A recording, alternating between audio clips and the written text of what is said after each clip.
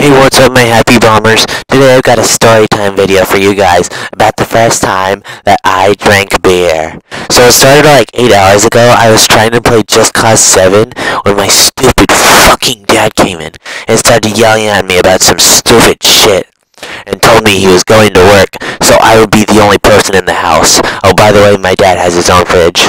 And then he left to go to work, so that made me really angry. Also, my dad has his own fridge. And I went downstairs, and I opened my dad's fridge. Oh yeah, he has his own fridge. That he keeps all his booze and his guns in.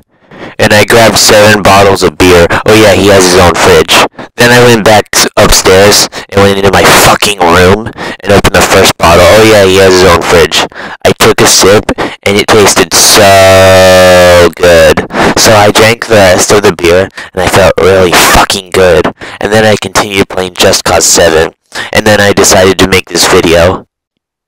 Let me tell you, I can't wait till my dad gets home so I can show him all the beer I drank, and maybe he'll respect me for being mature and drinking beer. As I was editing this video, I just heard the front door shut, and I think it's my dad coming upstairs. Mason, what the fuck are you doing with my beer? You little shit!